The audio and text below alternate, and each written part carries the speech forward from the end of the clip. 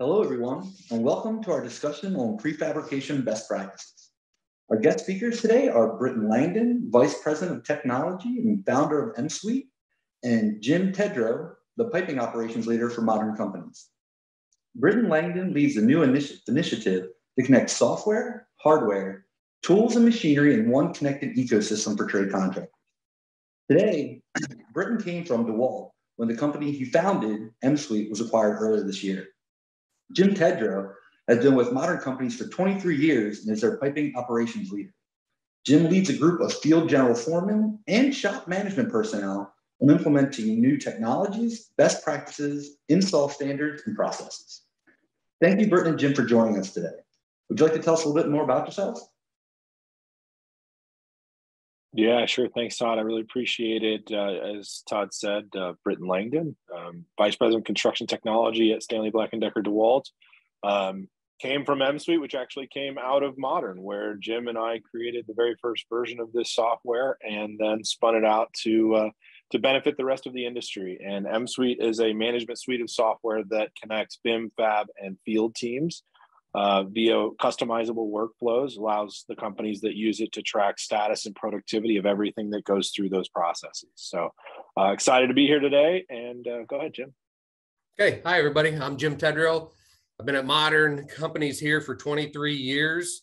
I started as a helper, shop truck driver, gopher person, and did that for a couple of years, got into the apprenticeship, served my apprenticeship as a plumber here at Modern. Ran work in my 5th year of apprenticeship for the company with truck and phone out in the field. In 2009, they invested heavy in some fabrication equipment, so I started managing the fab shop then. We developed that into a small 20,000 square foot shop to a 70,000 square foot shop that we have here now, that we moved out here in 2014.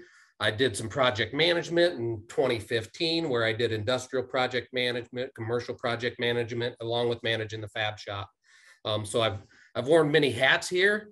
And about a year and a half ago, I started as our piping functional lead or piping operations leader, where, like Todd was explaining, I have our field general foreman that report to me, and the fab shop manager on the piping side as well. So I lead those groups on the best practices for Modern. And yeah, thanks for jumping on today, everybody. Looking forward to it.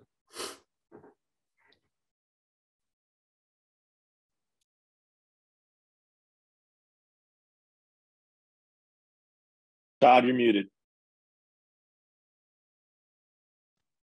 Sorry about that. But thanks for the intro, Britton and Jim. Just to give a little background on what we plan to review today during the webinar.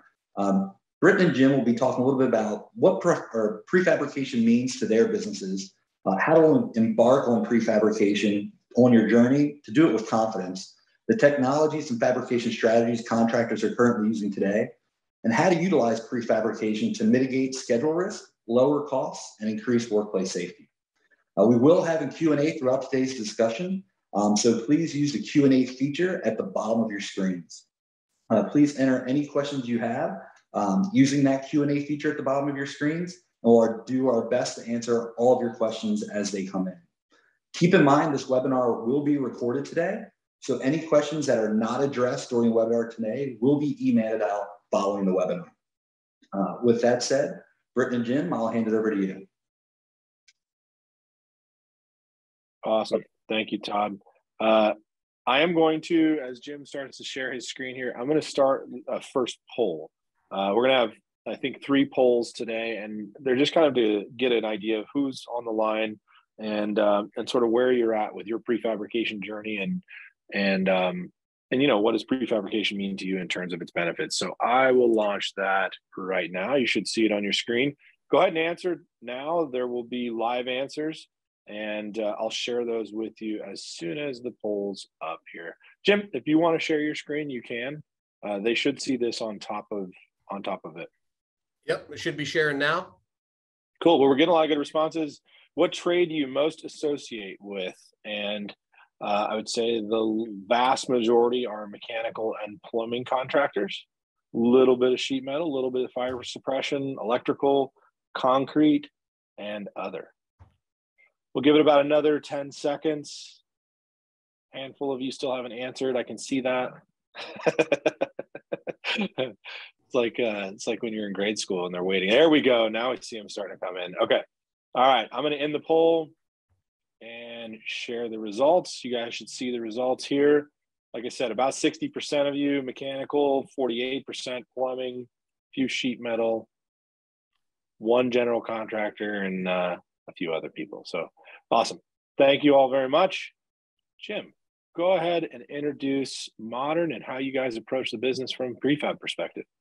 So yeah, here at Modern, our motto is we try to fab everything or touch every piece of pipe that's going out to a project. We do industrial and commercial, and we have sheet metal, industrial and commercial here. We have a compressed air division as well. We have a service department with somewhere around 30 guys out in the field. So we do quite a bit. But again, we want to touch every piece of pipe on jobs that are going out to the field. We understand the benefits of prefab, that offsite construction where we can eliminate the waste here. We can use our resources, the power supplies here. We don't have to set those up on the job site. We did analysis on wrench time, and you can get about 7.5 hours of productivity in a fab shop versus about 5 hours if you're lucky in the field with all the JHAs and the safety things, the hot work permits and things like that. We can save that from doing that offsite construction. So yeah, we're big on that. That's our goal, is to try to touch every piece of pipe on jobs. Yeah, it's interesting. There are a lot of people that haven't really embarked on this journey. So I'm gonna ask you a few questions as we go through this. Yeah. But so the first one, go ahead. The first one I have is, you talk about 7.5 hours of direct labor time in the shop versus somewhere around 5 in the field. I oftentimes get the question of, how does prefab benefit our business? Because, I got to pay the same guy the same wage rate. So whether he's doing it in the shop or the field, it's the same amount of money for me. So why is it beneficial to us as a company? We're going to get a little bit further down that path later in the meeting or later in the webinar, but I wanted to see just out of the gate, what was the first kind of reason you guys decided to start fabbing back in, 09 or even before? It increases our chances to beat labor. And we pick up efficiencies that could be MIG welding or the cut tables, the automations, which we're going to get into. Technology is huge. It feels like technology is moving as fast as it's ever moved in construction right now. So when you do things in a shop, you understand the bottlenecks. That's easier to do in a shop than on a job site. You have all the tools. They have the guys in the plumbing areas or the clean rooms or the welding stations. They have everything that they need. They're not running after tools. We kit everything out on the front end as much as possible. So that's organizing the fittings for that package of work, and we marry it up with the cut pieces. So what that does for us is it allows us to figure out if we're missing any parts or pieces before it hits fabrication. So it's really efficient. We looked at lean flow things when we laid out our shop back in 2014. I think you remember that, Britton, when we went through shop flows and things like that. It gives you those opportunities to pick up those labor efficiencies much easier than it is on a job site. Job sites, it's hard to manage, control. You got other trades, things like that. You have weather. We don't have that in our shop. And I hate to continue down this path, but we got a good question in from Travis Beecher out in Utah. And Travis asked, how did you get your field to buy off, or how do you get your field to buy off on fabricating smaller copper and DWV piping? But even, I would just say more generically, because I know the history here a little bit. How did you go about getting the field to buy in on prefab in general? It's not easy. It takes effort. You got to be accurate in what you're doing. You got to, I would suggest identifying a champion that's leading that charge, that takes the accountability of it. And they're looking at everything, making sure CAD's getting the right information on that stuff, because it's highly accurate. So what helped us was that CAD accuracy, like for copper, for example, we cut it to length and send it out to the field for our field to install. Then we kit it out with all the fittings that they need to do it. We put it on a nice little cart. It has all the pipe cut to length. It has their fittings on the bottom of the cart, and that goes out to the field. If it's not accurate, the field's going to scream. If it's accurate, they're like, thumbs up. Can we do this again? Because it saves them all that layout or stove piping, we call it. They got to measure every piece and deal with the other trades. CAD's able to lay that out for them. And one thing Modern has done is we pulled some of our good guys out in the field, and they're our designers in our CAD department right now. So they're laying out the piping in the models to reduce fittings and things like that. So we have the right guys doing those things, we feel like, and it's highly accurate again. And it works. It works out the field, and that helps with the buy-in. If it's accurate and they can install it super fast, they're going to do that every time. And now now once we start that, they're asking for more information on drawings from the field. Hey, can you give me dimensions off column lines, things like that. Now they're asking for way more information than we provided before, which is pretty neat. And it's been such a huge transition from at least when I started there till today. I mean, I remember when we first started really trying to push prefab, I got told by a handful of our field people that they are pipe fitters, not pipe installers. And they didn't like the idea of prefabrication coming from the shop. And to your point, Jim, now they're clamoring for it because they can get it faster. They can get it sort of on demand. They know that it's going to be done really well. And it's done by their buddies. A lot of times it's guys coming from the field back into the shop or in the BIM department. They know it's sort of a team effort now, and it's not just some, black hole of fabrication. One big benefit for us was we invested in a 3D scanner, because not all jobs are going to be BIM coordinated model jobs. So we bought a 3D scanner, and we took some industrial jobs that I was even managing way back in 2016. We 3D scanned it. Then we produced the spool drawings from that 3D scan. So the guy in the field didn't have to get up in a lift and lay out all this, figure out his holes that he had to core through walls, things like that. We were able to fabricate all the spools for that job before we even knew who the foreman was on site. And then he got all his stuff and it went in, highly accurate. He asked for that on the next job. So it's things like that you can do as a company to get the buy-in from the field. That helps a lot. Absolutely. Thanks, Jim. Yeah, go ahead. Keep going with your presentation. Okay, so at Modern, I think y'all can see we got our headquarters in Cedar Rapids, Iowa. We have an office in Des Moines, Dubuque, Davenport, and in Blaine, Minnesota. And our fab shop is supporting all our markets right now currently. Our fab shop is in Cedar Rapids, Iowa at our headquarters, and it supports all our markets at this time. One thing I want to point out right here is that you guys do work all over the country. You have some customers that take you all over. You guys do fab work for other people across the country. We do. So it's not just, even though those offices are local in Iowa and one in Minnesota, you guys are really pretty broad. Yeah, we ship fab all over the East Coast right now. Down south, we got fab going. So yeah, we have fab going all over the U.S. And I think it's important because a lot of people don't realize, even with the shipping costs today, it still makes sense to ship fab across the country, depending on total cost. And that was something we always heard from the field. Well, it's extra deliveries and stuff like that. Well, it's managed deliveries, and it's only 1% to 2% of that project. So it's very minimal. And it's managed deliveries. Like when we order from the supply house, and if they're going to do it out in the field, they don't know exactly when that truck's going to come. So it's a little tricky to manage. And again, we run that stuff all through the shop. We identify back orders and things like that. And we're pushing those. And you're trying to ship full loads as best you can. Absolutely. That's our motto, is shipping full packages. But for Modern here, we've been around over 80 years. This is our little timeline here, kind of tells our history. So like some big ones here, we opened Dubuque office in 01.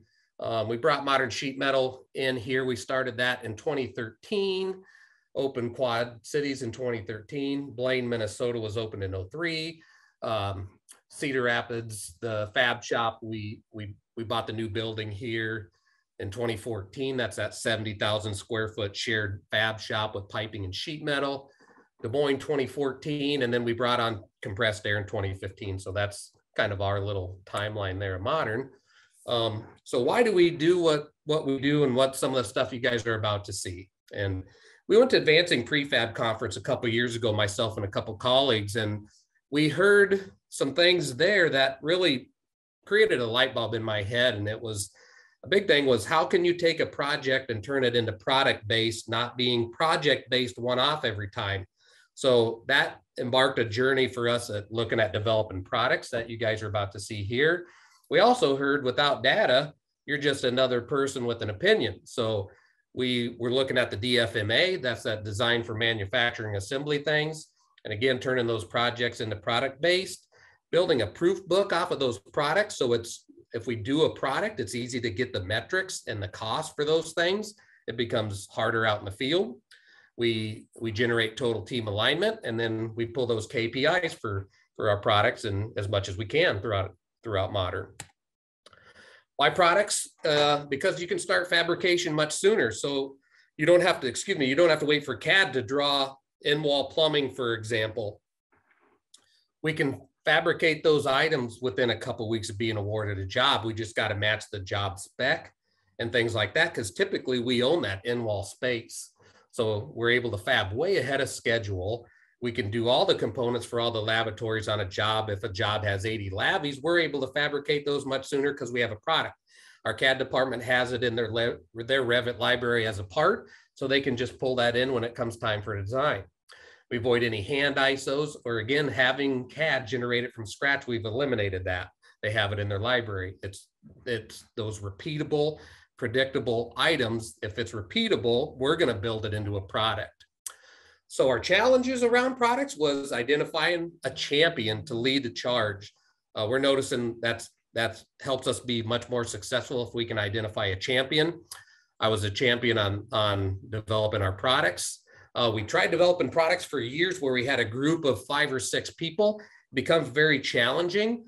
So I was a champion, and I had just a person under me helping me develop all our products. And that helped us be successful. And it's changing the culture. You know, it's, you know, Britton mentioned the field guys, they become installers. It's changing their mindset a little bit, but again, it's getting it built, getting it accurate, getting it out to the field, making them aware of what they're getting before they're receiving it on site. And then it becomes predictable for them. We can talk, hey, do you need the screws to screw it in the studs? What do you need? Let's make sure you get it. Yeah, and I think before you jump on 2 things. Yeah. The first thing is just at a high level, what is a product? A product is, you know, a sub-assembly or an assembly that, like you said, is repeatable, is and we'll go through a bunch of examples here in a second, but is something, no matter what the trade is, it could be a standard length of pipe or conduit. It could be a panel that you guys build on the electrical side 1,000 times over, or on the plumbing side, you'll see some examples here.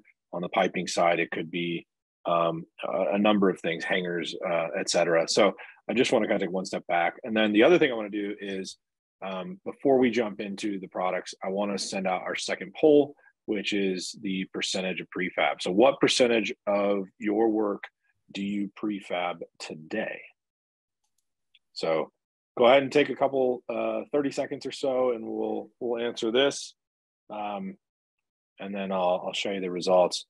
While they're doing that, Jim, you know, one of the things I'd like to kind of say is that part of the productization or standardization that you guys are doing, I think, is the part of the benefit, I should say, that a lot of people don't think about, is the fact that because it's standardized, there's a lot less thought and questioning of the drawing. There's a lot less time spent in coordination around those things. Like, this is how we build what we build, and we built this thing 100 times this year.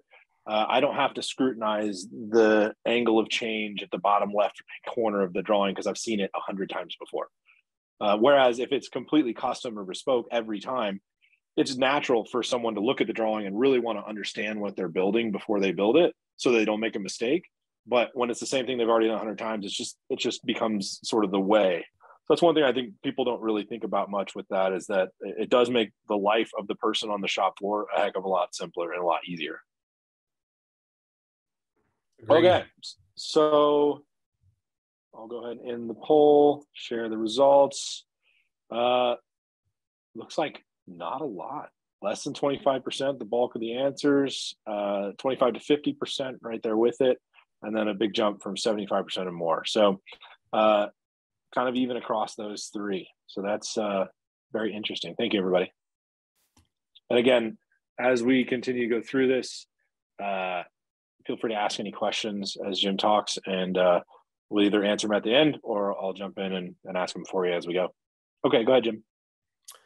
Okay, so we put all our product forms on our SharePoint site. So it becomes web-based. It's not on our network drive where our field guys have to VPN in, anything like that. They just jump on the web, go to our SharePoint, and here's just a screenshot of some of the products on our SharePoint site. It's a fillable, submittable form that goes to the PM, the fab shop, and the foreman filling it out on the project. So it's kind of like our little library here, our proof book, if you will. So like up here, we have hanger products that can be filled out.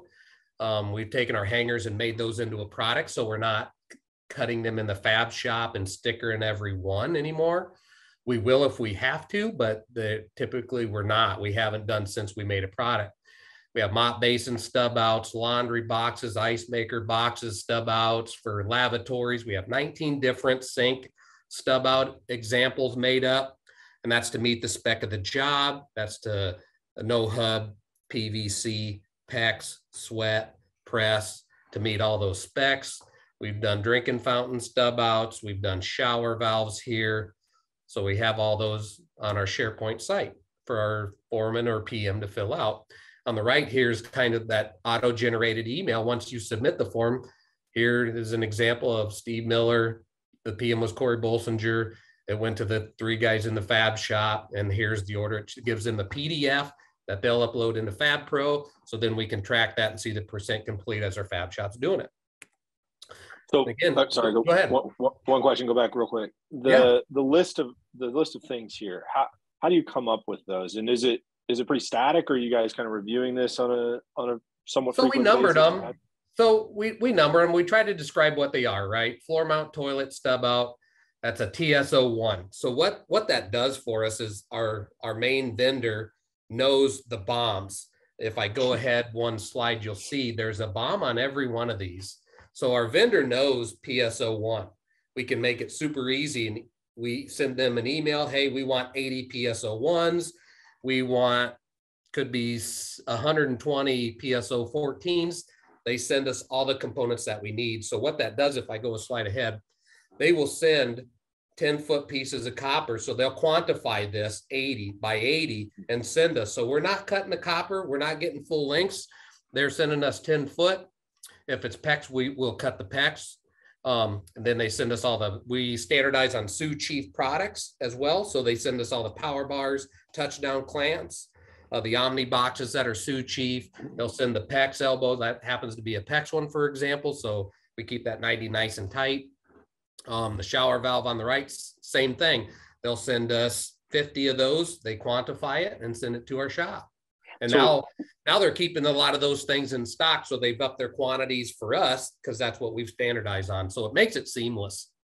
So Jason Wagner actually just asked a question, but I have a sort of a follow along because you kind of answered it already. He asked, have you found an increase in collaboration or at least interest with your manufacturers like Sioux Chief? But also, have you been able, because you standardized with them, were you able to negotiate the price a little bit easier?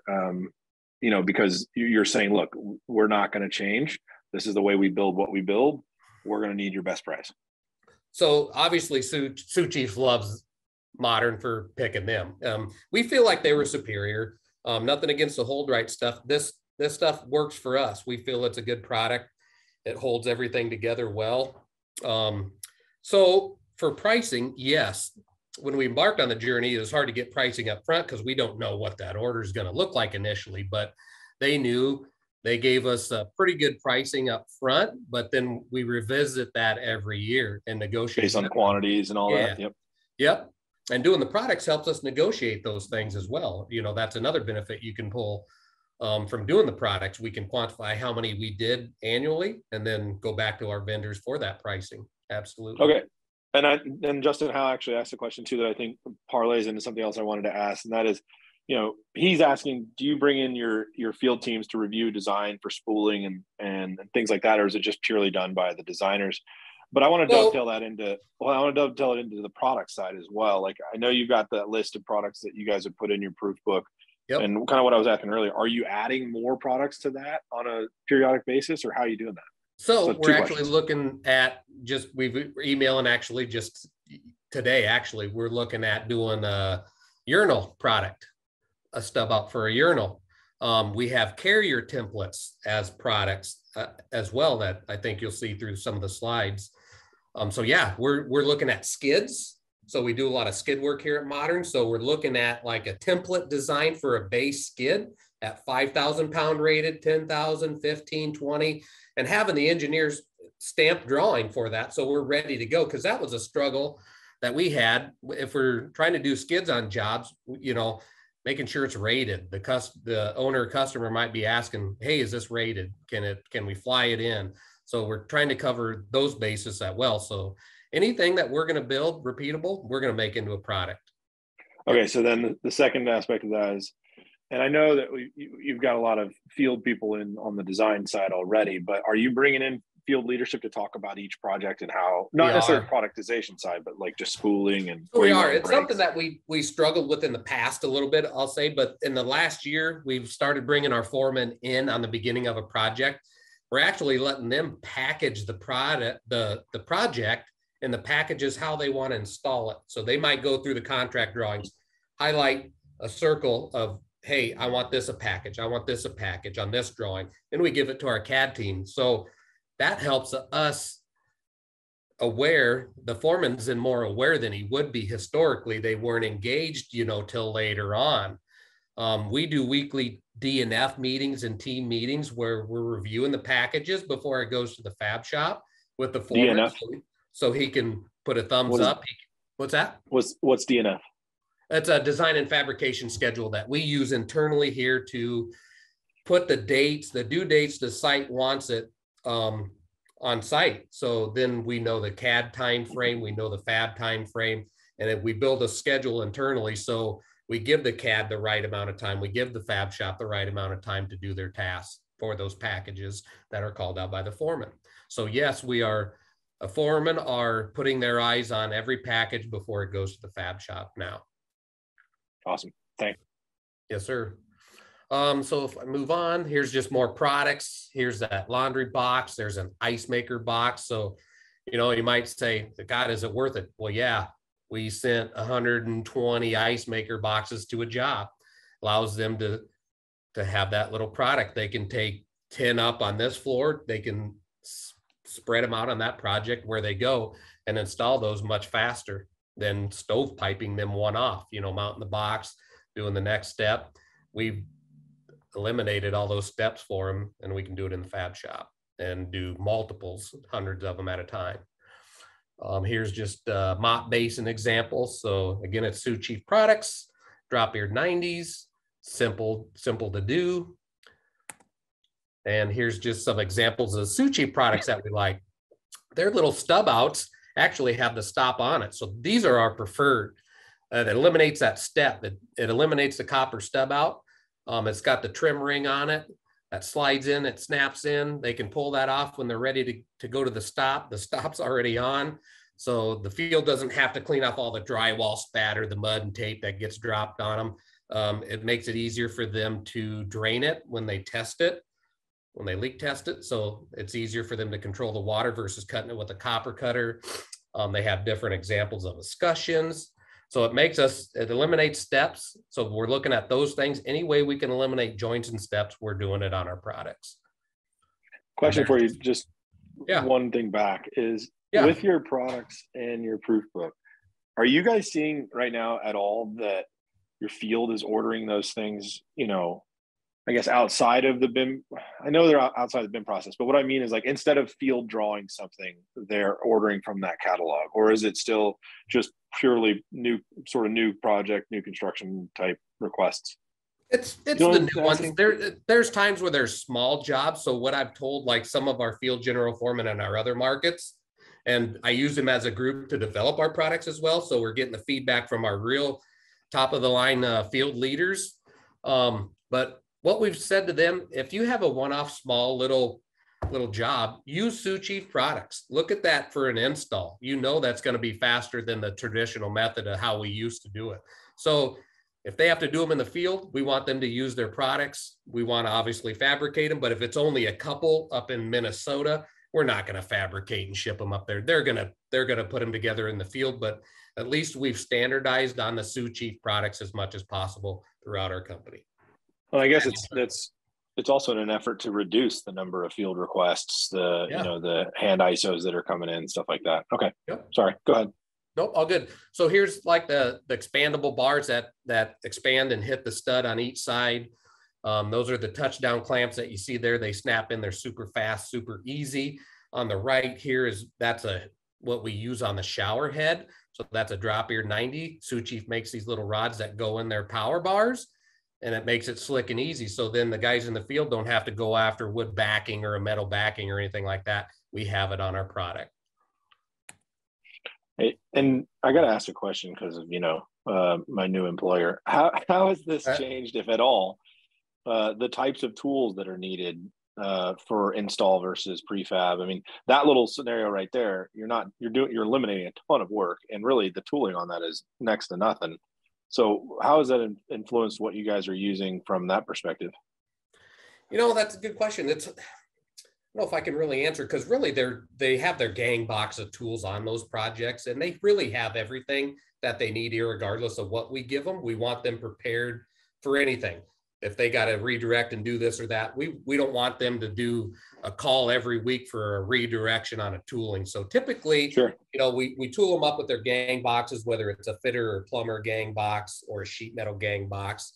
They have everything they need, so they can do basically anything on that job. So it really hasn't reduced much tooling, because they still have to connect to it, whether it's like a press joint or a sweat joint or PEX. They still have that tooling on site, of course, to do the field joint. So cool. No real reduction there. Here's our hanger products. So we don't cut the hangers to length anymore. We used to. We used to sticker every hanger that tied it to a location on an install print that we'd give our field. So it could be a package of 800 hangers. To do 800 hangers, if you cut them to length, every one, that's 800 cuts. Put the clevis to it. You got to put a sticker on the clevis that ties it to that specific location. Then it goes out to the field in a couple different carts that look like this. So on the left, you're going to see the old method where we stickered every clevis hanger that ties it to that location. Never does it work out in the field. Are they able to install 1 to 800? Never worked that way. So when we follow these out to the field, we were seeing our field guys were looking for hanger 220 to 350. That's what they could install this time, just how the job was working out. So it became a needle in a haystack. They had to take them apart, put things back together. It got a little bit confusing for them. There's times where we were putting 2 to 4 inches of random on the rod for the field to cut again for the floor deflection that we see on big jobs. So we've eliminated that. We don't cut it in the fab shop anymore. Eliminated that step. So on the right, you see those are our hanger products. I'll go back a step now.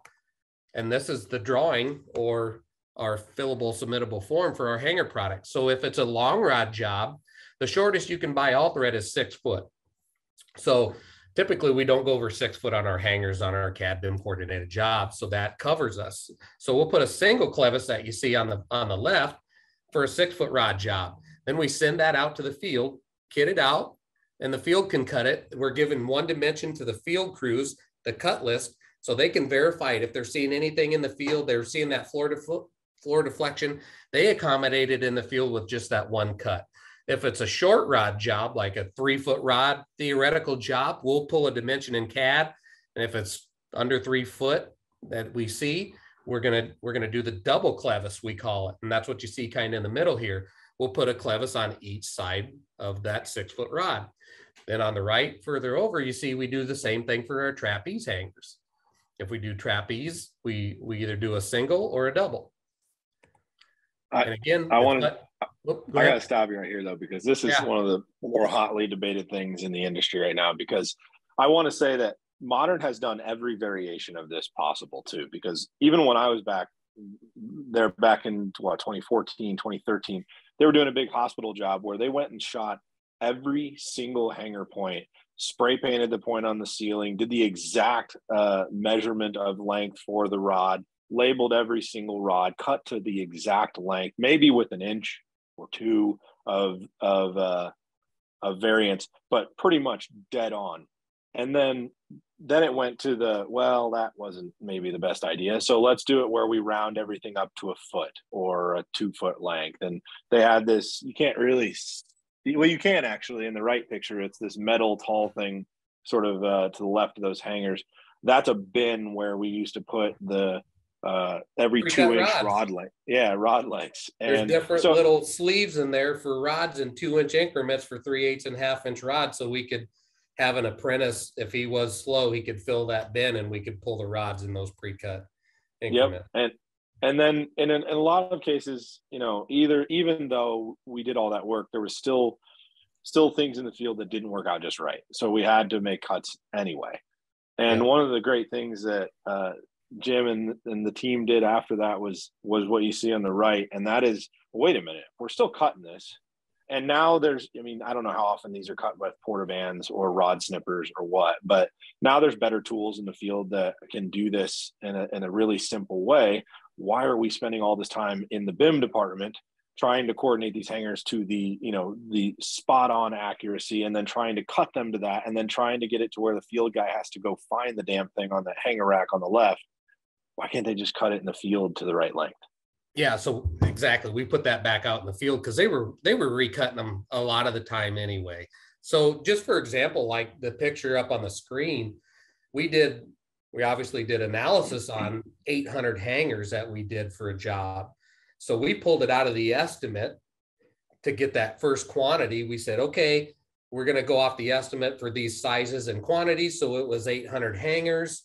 When we did 800 hangers, old method, it took us 80 hours. When we did 800 hangers in this new method that you see on the right, we did those in 21 hours in the fab shop.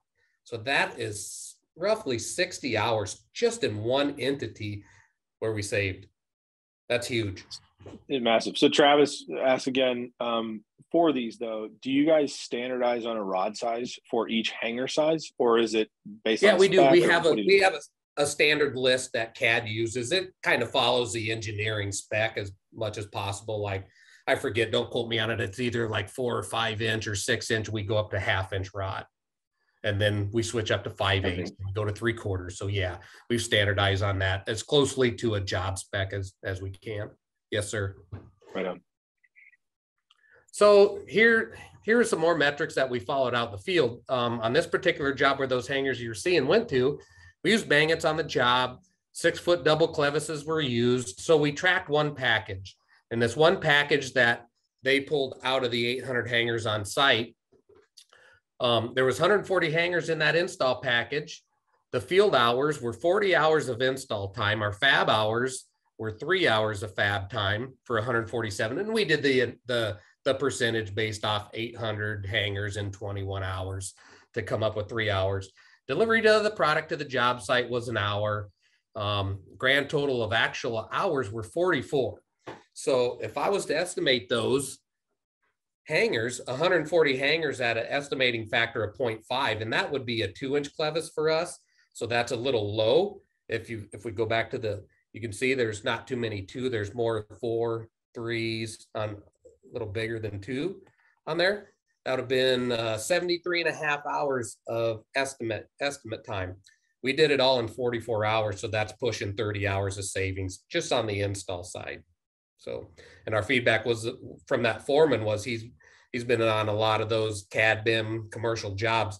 It was the fastest install hanger he's ever done yet. And there was no bad feedback. No, that's huge. And actually Chris Canner asked an interesting question. Actually, I'll let you go through this first. Sorry, go ahead. Okay, so on the plumbing stub outs, those in-wall examples where we feel like we own that space, there's typically nobody in there. So why not develop a product, right? So we sent 36 to this job site. That was our PSO6s. One person was able to install those. The field hours to install one of them was 1 hour and 15 minutes per. That was including their PEX and cast iron connections. Our fab hours to build one was 45 minutes. We've gotten faster since then, actually, on that. Kind of funny. Delivery of product to the job site was 1 hour again. Grand total of actual hours was 3 hours. Fabbed, delivered, and installed. The traditional estimate of that would have been 7 hours. And overall, by 36, we would have saved 144 hours on just our lavatory stub. Just on the estimate. Yep. Yeah, just off the estimate. That's so pretty good. Okay. And here's the real feedback, guys. You will have to work with your stud guys. If they have a stud laying on center of the sink, obviously it has to move. So you got to work with your stud guys. And we've sent product to the job site like one way early on so the stud guys could see it. We'll do that. If that helps them understand what we're doing, we'll build one. We'll send it to that job ahead early on and let them have it on that job site. Or we'll ask them to come to our shop. We built a wall example, like 10-foot long stud wall, where we have 6 different plumbing products in there to see. So Chris asked an interesting question here. And it pertains to sort of both of those. He was saying that they've had similar issues with sort of the needle in the haystack with hangers, but also with small bore copper and cast iron sizes when kitting. What is your approach for kitting an area? Is the size of the area involved in a kit? And that's sort of the first question. I'll stop it there. Excuse me. Okay, so for kitting out, we do it. We try not to make the packages too big. We used to do them huge, and it was a needle in a haystack where we had, it might've been a cast iron cut package, a gravity package, we call it. We used to do them where it was the whole floor. So it was 1,300 cuts, very confusing, too much. It was confusing for the field. You had to label those. So we tag number every one of them. They don't get a spool sticker because it's a cut. So we write the tag number on there and we give that to our field in that manner. And we give it with a kitted out fitting. So we made that much smaller. We don't want more than really around 100 cut pieces in a package. And then we marry it up with the cut fittings or the kitted out fittings that they need to install that package. Goes on the bottom side of the cart. Then all our cut pieces go on the top side of these little carts that we use. No, that's exactly what I hear across the industry is that, somewhere between 50 and 100 cuts in a package. And that can equate to the same number of spools, right? Because a lot of spools aren't more than maybe 2 or 3 cuts. Yeah, and if it's cast iron, big size on that 4-inch, we're probably not going to go over 25 cut pieces just because it's so big and heavy. We don't want that cart to tip over. We want it to be safe. And we don't want a package that doesn't fit on one cart. If it fits on 2, the field is going to probably get a little confused with that. They could take one over here and one goes over there. We want it all to fit on one cart. That makes a lot of sense. So, okay. So the second part of the question was, as part of the proof book and the catalog that you're building, has the estimating team started using the labor hours you're starting to see as part of their estimating process, or is it still? Yes, sir. That's the whole point of this, right? So we took that feedback that you've seen that I just showed you from our job. We gave it back to estimating, and we recently estimated like an apartment complex where we took that analysis and we looked at similar apartment complexes stacked out. We're going to use those products and we use those numbers. Absolutely.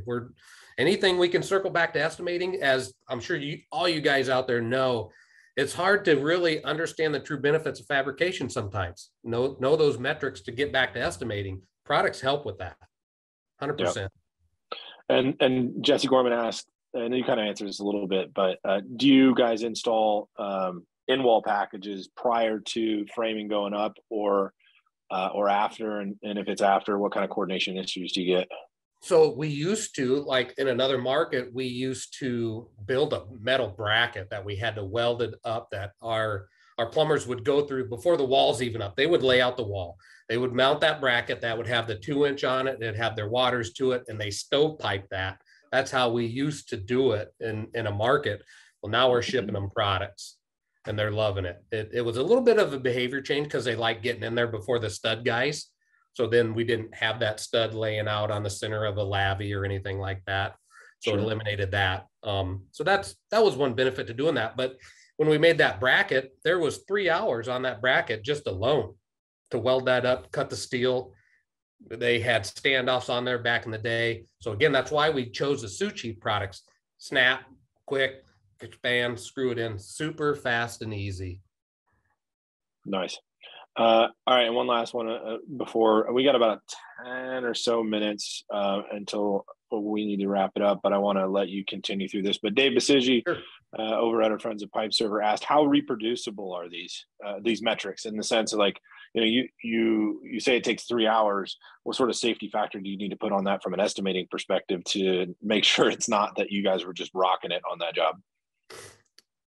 So what we did was, like on the hanger products, for example, like we had that crew from that job that we did it first on. We had a foreman and his right-hand man. His right-hand man led the charge on the hangers. So we took him to the next job. He was our champion in a way on that next job to show them how they did that job, means and method wise. So identify those champions, get those guys on the next job so they can share with those teams. And you're building your people out with that knowledge. And that's what we did. That's what made it work on the next job and the next job and the next job, is sprinkling that knowledge out to your journeyman. Awesome. So what's next? Okay. What's next for Modern? Where are we going? Continue to build more products, improving on them, analyzing the data, keep building that. I think I didn't answer Dave's question on factoring on products. From an estimating perspective. That was our first run at it. So we've actually cut our fabrication time down to 20 minutes instead of being 40 on the repeatable. That was our first stab at it, guys. So that was the first job we ever did it on. So it wasn't probably our best. So we know we're only going to get faster the more we do them. So that's kind of our safety factor. We thought there when we estimated. Yeah, the least efficient you're going to be is the first time you try it. Yes, absolutely. I would be remiss if I didn't ask or point out that obviously you're using M-Suite products throughout this whole process. Absolutely. It. So yeah, and the whole benefit of M-Suite, we put our products in there. Every drawing that we get, whether it's a hand ISO from our field on an industrial job, it's engineered drawings, it goes into Fab Pro, and we use that to track our percent complete. We use that data.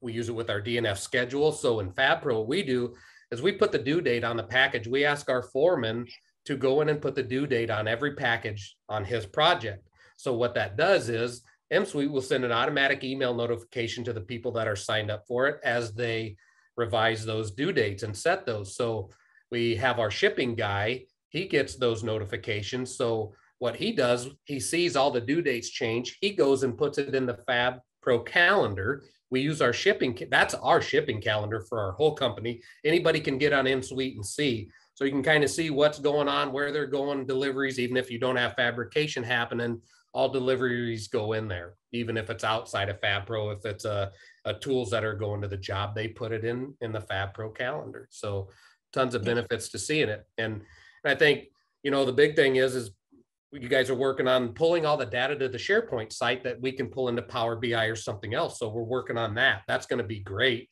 We're going to be able to pull all those well diameter inches per person, by material type, by job, however we want. We're excited for that to get rolling. So we're working on that too. Cool. But future carrier templates, we've worked on those. So we made carrier templates for ourselves, skid frames, it's racks and multi-trade racks. And the new one that came up was urinals. We're going to standardize on different urinal types and put those forms in on our SharePoint site. So here's kind of the carrier examples. We'll put them together. The longest we've had to go was, I think, 8 carriers. So that's as far as we went. So we drew them, using Zern, and then we drew the same thing using Watts. That's typically who we use on carriers. We do have some Sioux Chief carriers in our hands. They're coming out with their own carrier. They're pretty sweet, pretty excited that. So we will develop ones for the Sioux Chief carriers.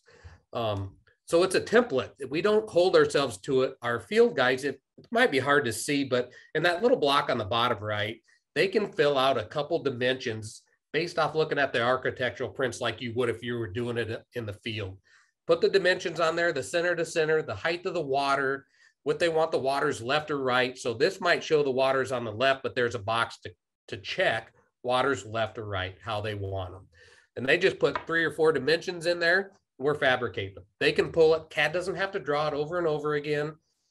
We just did some for a job that wasn't BIM design coordinated project where that foreman, he used the template and we fabbed 4 different carrier batteries for him on a school remodel job. So it's working good. And this just kind of shows how our CAD took it into a Revit library. They made this as a part in there. It's kind of showing that. That's it. Awesome. We have one last poll before we finish up with some questions. I'm going to launch that now. And if you guys wouldn't mind answering this last question, it's just what are the most important factors when fabricating?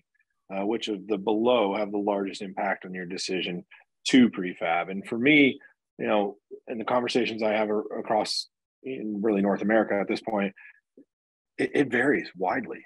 Sometimes it's all about the productivity. We save so many hours, kind of like you're talking about here at Modern. But other times it's reduce congestion on the job site. There's far less risk that something's going to happen on site and I'm going to get in a position where I'm stuck and I can't do anything. So it varies all over the country. And some of the things that not everybody picks up on is like, you know, green jobs are that was a big thing a couple of years ago. Any cardboard that you got to think about, like if we weren't sending it to the fab shop where we have helpers kit everything out, that's that low dollar an hour person kitting things out. So we have a couple helpers in our fab shop on the piping side. That's all they do. Clean the shop, get everything out, check it in, make sure it's accurate.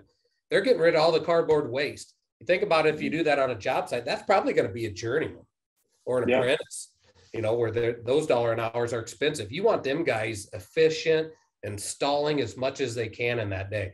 I wouldn't want them taking cardboard out for a couple hours. We do that in the shop and we take care of the waste here. There's no recycle bin on the job site. They're just getting the product that they need on the carts that make them fast and efficient. Absolutely. And then it's in energy savings too. We're using our power here versus trying to set up power on a job site using that goes on their electrical bill. So there's diesel generators all over the place. Yeah. Awesome. Yeah. So mitigate risk, improve schedule, reduce cost. Those are the top 3, obviously. I find it interesting that improved safety was so low, but it is a huge, contributing factor to improve safety. So very appreciative of all of you that answered the questions. And if there's any other questions from the crowd, Todd, that you were watching, feel free to ask, but otherwise I think we're wrapping up. Todd, you're muted. About that, we did have a couple that had come in, but one that was interesting was what happens if you don't have a model? I know you talked a lot about, Jim, when you have the model, you can work off the models, are highly accurate. What do you do when we don't have a model to work off of? So what we do is we'll take the engineered drawings that we might get, because we're heavy industrial in this area. There's a lot of industrial plants right around us that we're vetted in, and they want Modern to do the work there. We have guys on site all the time. So, you know, you get the engineered drawings that you're bidding off of. We fabricate off those. So our foreman will mark up field welds on those, number the spools, weld map them if we have to. And that's how we fabricate off. So then when we do that, that's our shop guys having to come up with that cut list, generate it manually to send to 3D PP or a pipe server.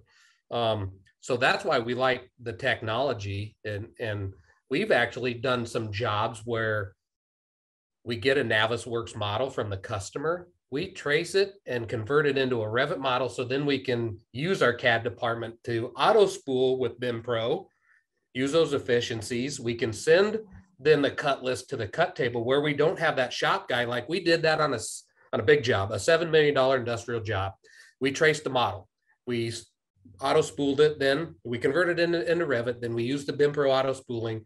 And we can use the technology. So we figured on that job, roughly, we're going to have a fab shop manager making a cut list if we went off the engineered drawings for 2 months.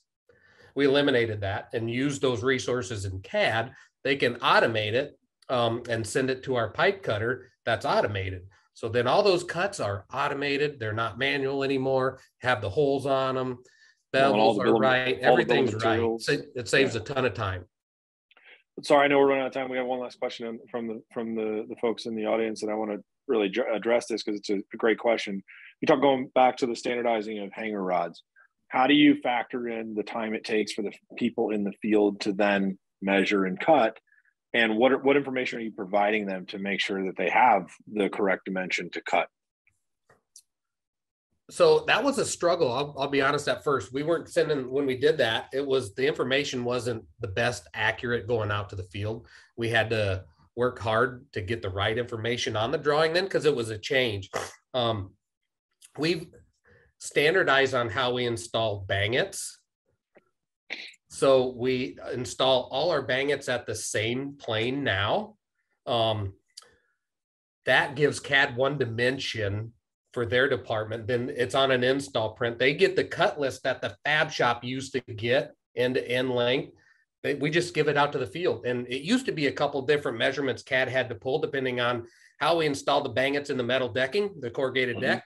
So we've standardized on that. So all our bangets are at the same plane, made CAD information movement easier. So then it got the accurate information out to the field. So then our field guys, we made a rod cutting station that we can put the install print on. There's 2 rod cutters flush mounted into an orbital gang box, if you will, that has drawers on it. We fill it with the nuts and washers, 3/8, ½ inch, 5/8, 3/4.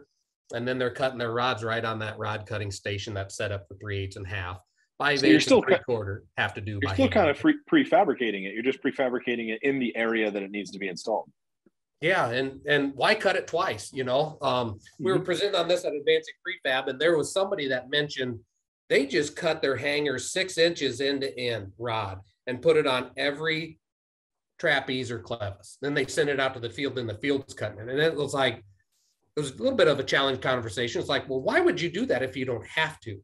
Why would you cut it? And if you can eliminate any step along the way, you know you're going to save labor. It's, you know, common sense there. And they're actually putting a rod coupling on it, another step for the field to do. So that's, we just looked at it, you know, and talked about it as a group. It was actually one of our owners' idea to put the double clevis on there. It wasn't even mine, you know. It sometimes it takes a village. It takes a lot of input, right? Absolutely. And you got to take that input. But awesome. Thank you, Jim. Appreciate it. Yeah, thank you. Todd, back to you, man. Awesome. Well, if there are no more questions coming in from the field, we would just like to wrap up this webinar on best practices for prefabrication. Really want to thank Jim, both you and Britton, for your time today. I know I learned a ton. If the participants today got half of what I did, I'm sure they're going to walk away with a lot more knowledge on prefabrication. What are some of the things we can do to improve the way we do it today? I know there's no perfect way because every company has their own nuances, but I think there's a lot of learnings that people could have and hopefully did come out with today. So really appreciate your times. If anybody's looking for more information on prefabrication solutions, or you have any additional questions that we weren't able to address during this call, please either visit the DEWALT website or feel free to reach out to Jim and Britton. Their contact info is here on the slide. We'll also be sending out this information in an email following the webinar, along with any of the responses to questions that may come in last second that we're unable to get to. If you found this informative, please feel free to share it with your colleagues. Again, this webinar was recorded, so it will be posted with a link where you can go back and rewatch it or forward it to any colleagues you think may be able to benefit from it. On behalf of DEWALT, thanks again, everyone, for joining us. We'd love to see you next time for our next webinar in October, which will be prefabrication model to machine. Thanks again for participating and have a great day. Thanks, everybody. Yep, thank you.